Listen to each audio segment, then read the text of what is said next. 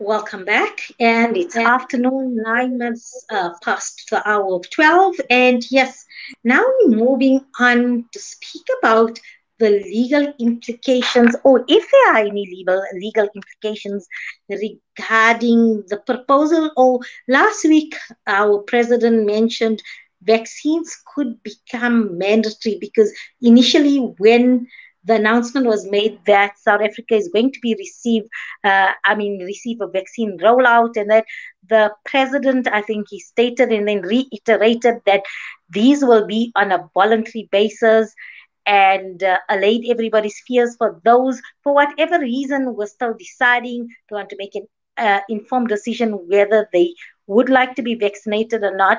However, last week's message was there was an inference or implication that vaccines would become mandatory. So that is why I've got labor lawyer and labor expert, Michael Bagraim, joining us to just find out what are the legal implications regarding the vaccine now becoming mandatory, and what the rights do we have in terms of the legal framework uh, for mandatory vaccine. So let's speak and let's get some legal opinion regarding mandatory vaccinations becoming mandatory. Good afternoon, Michael, and welcome to Mid Morning Tokyo on Salam Media. Thank you. Thank you. I feel very honored to be present and I really appreciate it. And Mariam, you're right. It is an issue and it's become a big, hotly debated issue, not just in South Africa, but around the world. You will recall right in the beginning of the pandemic, well, not immediately in the beginning, but right near the beginning of the pandemic, President Ramaphosa did say to the nation on one of the family chats that it will not become compulsory and no one has to have any fears about it becoming compulsory. And as soon as we get the vaccination in South Africa, it will be a vaccination that you can choose to take or not to take. And that's probably correct in terms of our constitution. We have a right to deny ourselves medication. We have a right of bodily integrity in South Africa. We've got one of the best constitutions in the world. I'm a bit biased, but I would say the best constitution in the world. I've had a look at many constitutions from different countries. Some don't even have a constitution. And we do have bodily integrity. But I think the president has been misunderstood. Now, I'm not here to defend the president at all. I'm here merely to tell you about the law behind the vaccination and how it affects all of us, you and I. We both work, and how does it affect us? Well, there is a big difference between mandatory vaccination and compulsory vaccination, an enormous difference. And you would have noticed that last week, the President Ramaphosa came on and he spoke about a mandatory vaccination, not a compulsory one, but a mandatory vaccination. It still is the individual's choice as to whether you want to have the vaccination or not. I must come clean and tell you that I personally have had the vaccination. I think it's better for me, and I think it would be better for the people I'm working for. But that's a personal decision, and that's a decision I made. However, the problem that we're facing now in South Africa and why the debate is becoming so hot is that what happens if your employer says to you that we want to consult with you, we want to consult with the staff, we want to introduce a policy at the workplace, and I'm a labor lawyer, and I've been doing that for the last 3 weeks now. I've been compulsory vaccination as opposed to mandatory vaccination, and in fact, I've been negotiating with trade unions and groups of staff about policies that are going to be introduced at their workplace. I've been representing many employers as an attorney, a labor lawyer, and we're having this debate. And of course, many of the employees are saying, but the president promised us that it would not become compulsory. And I'm telling you it's not compulsory. And I'll tell you why. If you wish to have bodily integrity in terms of the Constitution, that's your right. And you can tell your employer that you're not going to have the vaccination. However, the employer's also got rights. And this is where the debate becomes hot. The employer will say, after consulting with Michael, after consulting with the group, and after having a look at my operational requirements of my business, I'm going to need you, Michael, to come and sit at work, interact with the public, consult with the public, and to interact with the rest of the staff. And I'm telling you that I can't use you virtually. I need you to come in. And I'm now telling you that unless you have a very good alternative, you must get a vaccination if you want to come into my work. Now, that's mandatory. That's not compulsory, because I've still got the choice then to say, well, sorry, I'm not going to have the vaccination. The employer will then say, well, then I have the right, because of my operational requirements and because I've been through the consultation process, to retrench you, dismiss you for operational requirements, or even dismiss you outright. I have a choice as the employer to trump your individual right. In other words, I have certain rights as an employer in terms of the public health and safety legislation, the public health and safety regulations, and of course the rights of the group. Let me give you an example. For instance, I've been consulting with a small cut, make and trim, a CMT operation in Cape Town. They've got 14 people employed. All 14 were asked by the employer to have the vaccination because they work in close circumstances. They work together in a close circumstances, not the greatest spot. And they all then said, all right, we'll have the vaccination. The employer then arranged to take everyone for the vaccination, arranged the day off, and also then offered to take them afterwards off for lunch, which they all did. It then became clear that two decided that at the venue, for whatever reason, that they weren't going to have the vaccination. They didn't tell the employer. They didn't have the vaccination. They came with them to the venue. They went with them afterwards for lunch. And the employer then heard from the other employees that two of them decided, no, they're not going to have the vaccination. And the problem then became a real issue for two reasons. One, because the rest of the group said, this is not right. We don't want to work with those two anymore because they're now exposing us to spreading of the virus, and we don't want to work with them. And the other issue, of course, is that they were being duplicitous. They didn't tell the employer, but they went for the day. They took the day off. They had lunch, etc. So the employer then came to me, and I said, that's obviously wrong what they've done. You've consulted properly with them. They didn't come forward and say they've got health issues, so they can't have the vaccination, or they've got religious issues. If your religious leader said that you can't have the vaccination, then there might be something that the employer has to take into account. But they didn't say that. They didn't come up with any of those reasons. And in fact, they've both been dismissed. They haven't been retrenched. So that's a big issue. Another example is a lady who is an international buyer for a large group decided that she wasn't going to have the vaccination. The group consulted everyone. Some people don't have to have it because they can accommodate them to stay at home and they can do their work at home. And others don't have to have it because they can be accommodated at work but won't be interacting with anyone. So they've accommodated some people and said, if you don't want to have it, that's fine, we can accommodate you. But this lady has to travel. She's a purchaser of fashion goods, and she has to travel. And she can't travel unless she has the vaccination. So they've said to her, listen, you've got to have it, because otherwise you can't fulfill your task as a buyer. She said no, she'd rather do it over Zoom and Microsoft and whatever platform she wants to use. And they said, no, we employed you specifically to go to the shows, interact with people, negotiate prices, negotiate fashion. You can't do it. We're going to dismiss, which they've done. That's going to be challenged. We'll see court cases in the future. It'll be a very interesting debate. Yes, Michael, sorry to interject. Because I'm hearing some concerns is with regard to side effects. So a few individuals are afraid. So who takes responsibility if your employer makes it mandatory for you to take your vaccine, and thereafter employees start having a side effect in that? Who's then liable for those medical costs, treatments, Do they get booked off sick leave, or does this come out? So, what are the implications then? I'm speaking now of the burden of responsibility.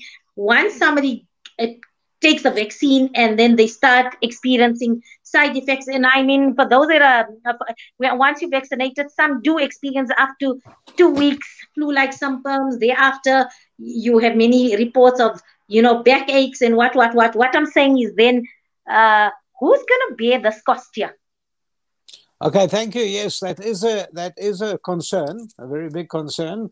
I, in fact, have been consulting with some employees who did have side effects. No one as long as 2 weeks, but I know two or three people felt ill for 2 or 3 days.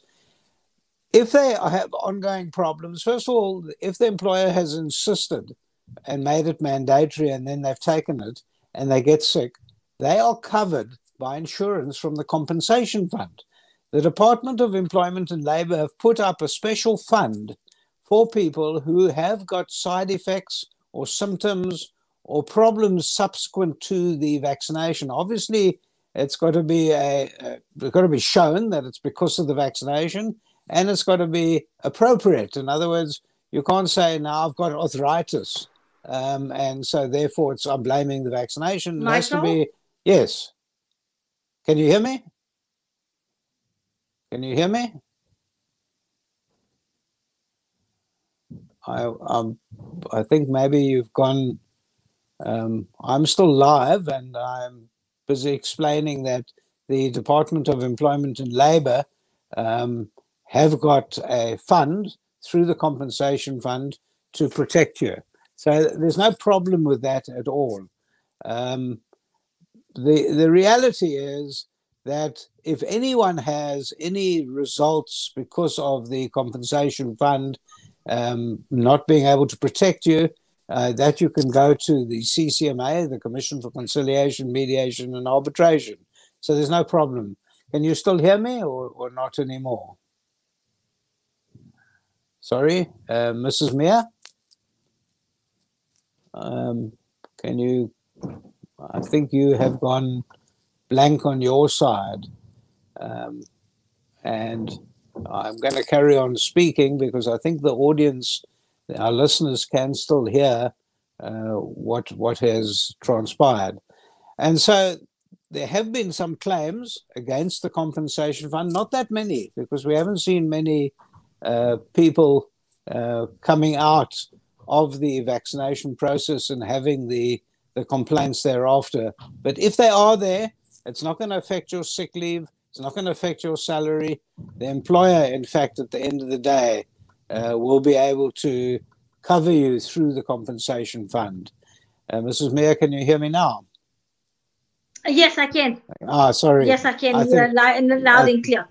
Sorry about that. I think maybe we had a bit of a blank spot, but not a problem. So the reality is to answer you and to placate everyone that has fears that they might get some sort of problems after having taken the vaccination because the employer has told them it's mandatory. Those fears are not well founded because our Department of Employment and Labour, through the compensation fund, will cover you entirely. And in fact, anything up to 3 months, they will cover you. The employer has to pay your salary, and the employer can then claim it back from the compensation fund.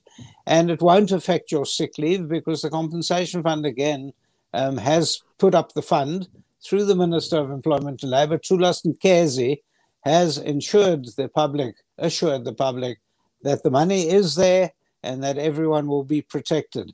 It'll be interesting to see what comes out of NEDLAC, which is the debating chambers set up by government.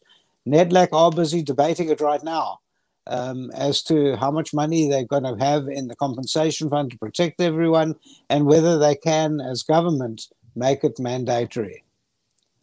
Yes, because I think that information is not gone out in terms of if there are any side effects, what would be the process, the implication, how you'll be covered, and also employers reassuring the employees that if something does happen and that you will still receive your salary, and then we will then intervene in terms of facilitate that compensation via the compensation fund, because this message needs to go out as well. Yeah, no, you're right. I think the government has failed us in the sense that they're not actually imparting information. But I can assure everyone, because I've spoken to the minister myself, and I've sat in the Portfolio Committee of Employment and Labour, and there is the fund. It is there. There have been claims, and every single employee is protected if there are mandatory vaccination fallout.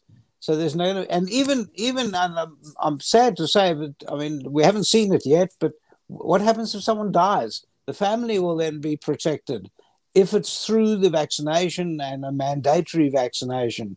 We haven't had a death from the mandatory vaccination at all, and we've had very, very few claims of people who have been ill thereafter. There will be some employers that aren't registered with the compensation fund. The employee must still report it, because they have to. Every single employee in South Africa has to be with the compensation fund. You can't not have an employee. So there are some naughty Absolutely, employers out Michael. As somebody who assists with HR in a business, I can tell you, trying to register, trying to get hold of them, especially through COVID times when people are working remotely, has its own challenges. It's far from a seamless process, and I think. To be fair to employers, it's not that they don't want to register new employees or that on the system, and that it's just the bureaucratic nightmare trying to get things sorted out and to speak to somebody or get your email answered in terms process is really, really difficult. I respect that entirely, and I tell you, you are voicing what every single HR practitioner in the country is saying. The department is broken. The department is, unfortunately, I mean, I've got to say it on air, they're useless, but, and I don't want the minister to come and beat me up, but they are really, really bad. And I've told him to his face, I don't have a problem with that. But still, because the system is broken, doesn't mean that you mustn't try and get registered, and also doesn't mean that you have protection. You have. Every single employee has got a right.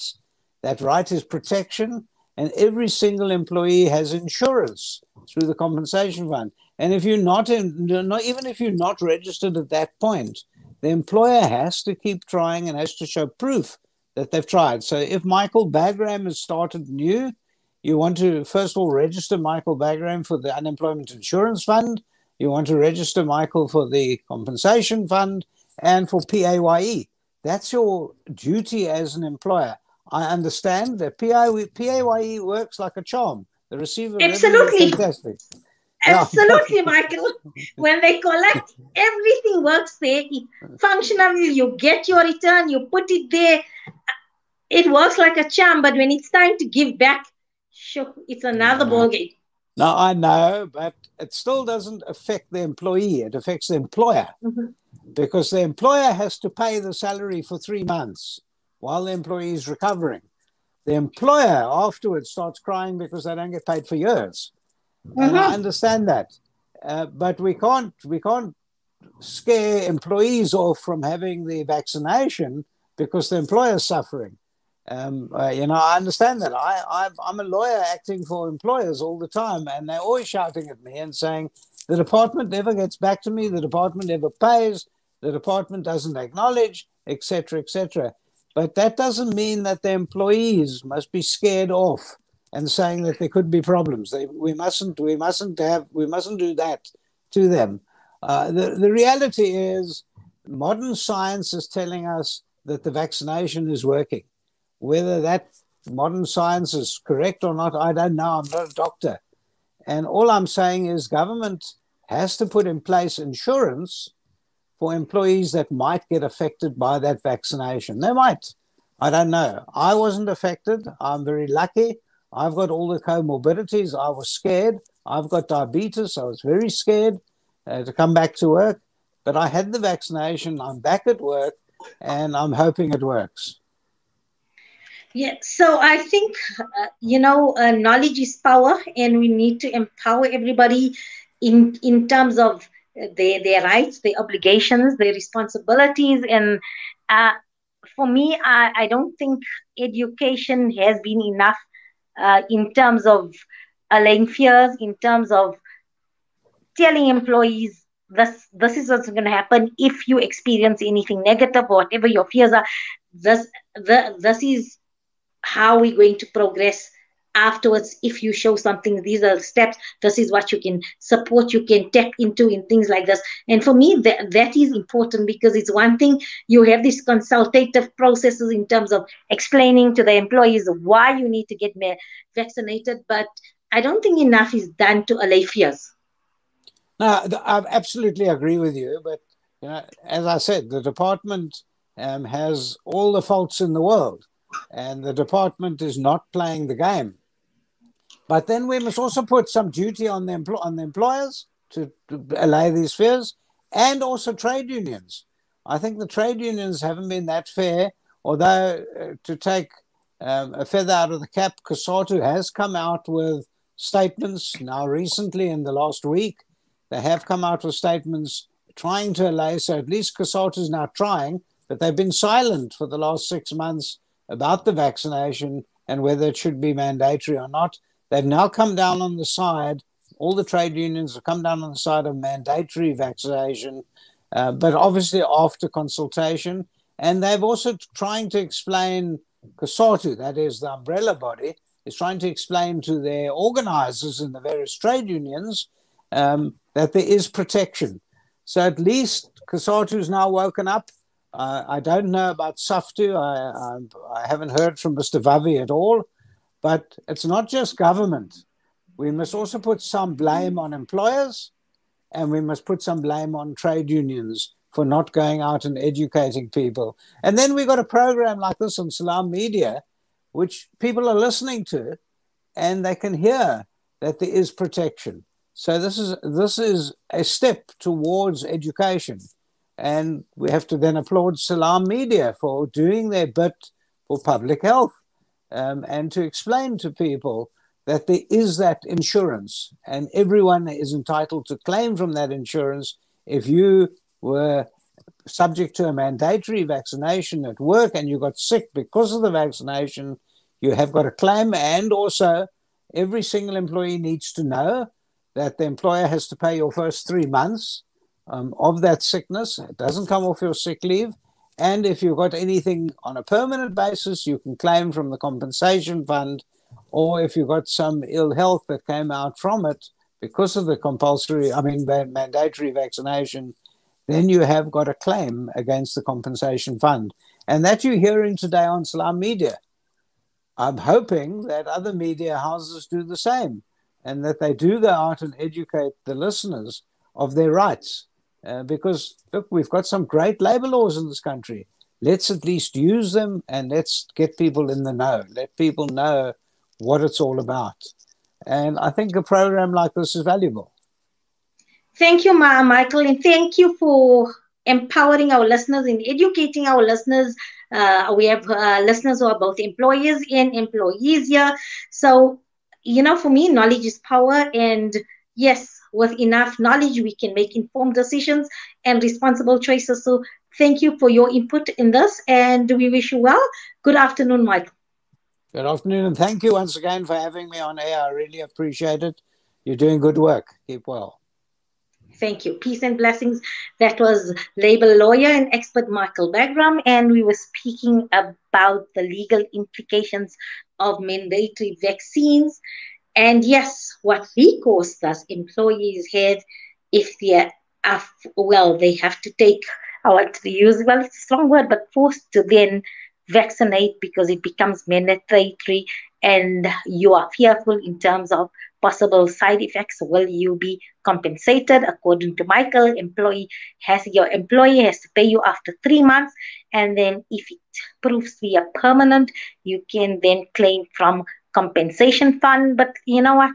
A theory and reality, there's a big gray area between theory and reality, and it's always not as it seems. But let's watch the space and see if the government is going to make it easy and seamless as it is in theory. We're going to take a short break. When we come back, we want to acknowledge a young South African who has developed a maths program based on his experience to help other South African school going children in terms of uh, removing mathematics anxiety and, yes, the stress of mathematics and the fear of mathematics. All this on Educational Insight segment after the break.